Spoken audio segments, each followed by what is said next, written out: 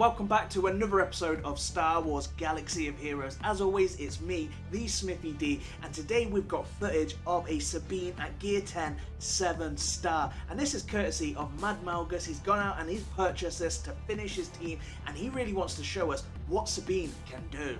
Sabine's basic attack is called Blaster's Akimbo, where it deals physical damage to the target enemy twice. This attack scores an additional hit for each of the following if the target has less than 70% turn meter, has less than 30% turn meter, or the target is debuffed. Hits after the first deal 75% less damage. Sabine's first special ability is called Darksaber Strike. This has a 2-turn cooldown. This deals physical damage to the target enemy and inflicts the Armor Shred unique effect for the rest of the battle. Armor Shred isn't a debuff and it cannot be resisted or cleansed. In addition, the effects stack, and that's going to be a minus 50% defense per stack.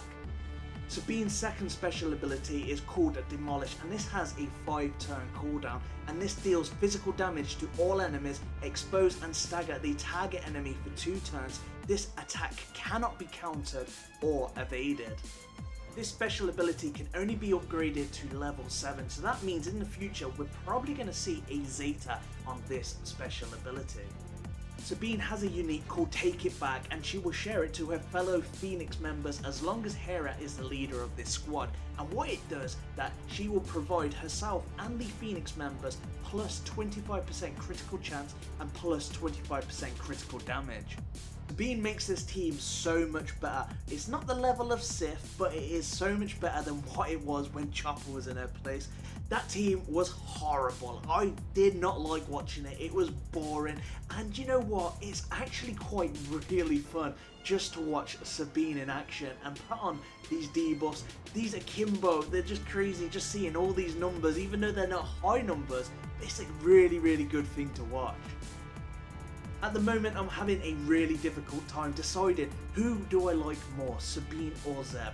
I'm not really fond of the other characters in the Phoenix squad. Ezra's, yeah, he's alright, he's great for a Jedi team, but I favour the kit of Zeb or Sabine. They're just pretty much awesome. I've liked them since day one, especially on Zeb.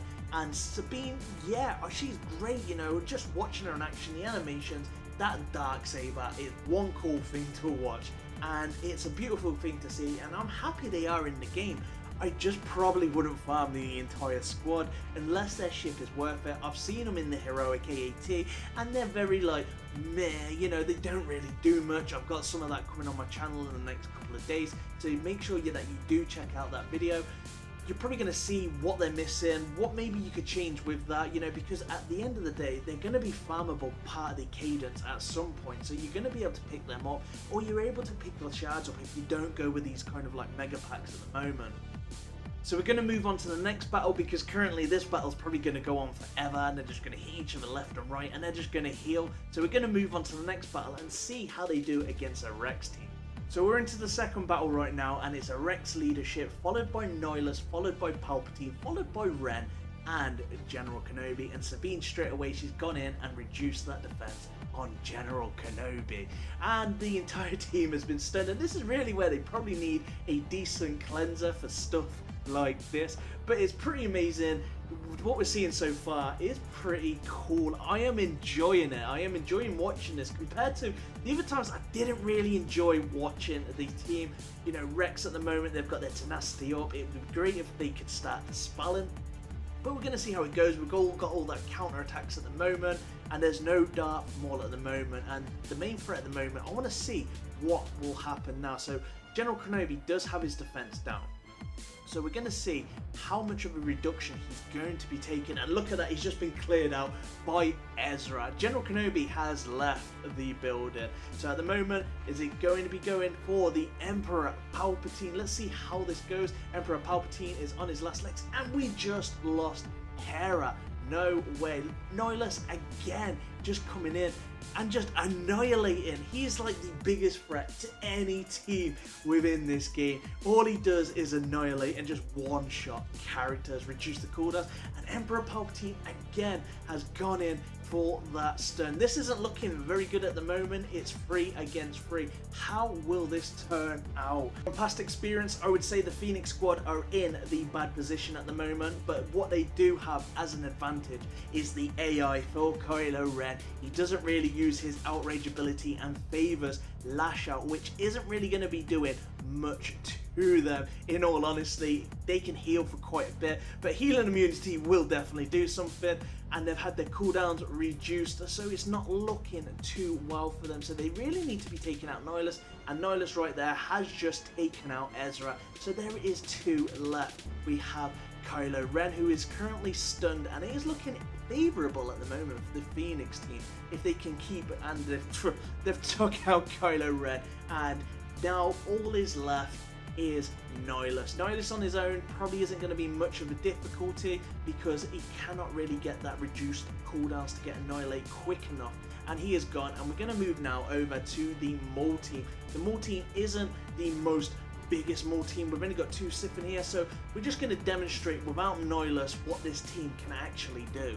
Without Nihilus being in the enemy team and the lack of Sith, so you pretty much got a B2, a Boba Fett, a Baze, an Emperor Palpatine is in there, and he is, yeah, he's a Sith, but I just don't know. I think the Phoenix squad has this hands down. They cannot be annihilated, and the AI, in all fairness, will just target around, and that's why I'll bring to the conclusion with the Phoenix squad that AI could be quite terrible, and that could be a thing. You know, it is something that now Sabine's out, it can be tested more on a higher level to how the squad performs, but defensively they could fall same category as the Resistance, that they're good on the offense but quite bad on the defense. They have a lot of mechanics where they call in for assists, and you really want them to be calling in the right characters, but other than that they have some great healing abilities.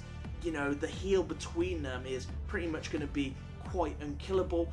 You're going to need to have healing immunity, and this team has no healing immunity at the moment. So this team, this Phoenix team, should really take them out. And look, B2's going. He's not staying here for much longer. He'll be gone. Boba's going to be gone. And that's pretty much going to be the end of it. They're all dropping. They're dropping like flies. They're just dropping. But anyway, thank you very much for watching today. If you've enjoyed the video as much as I have, then make sure that you do hit that like button. I'm the Smithy D. May the Force be with you always.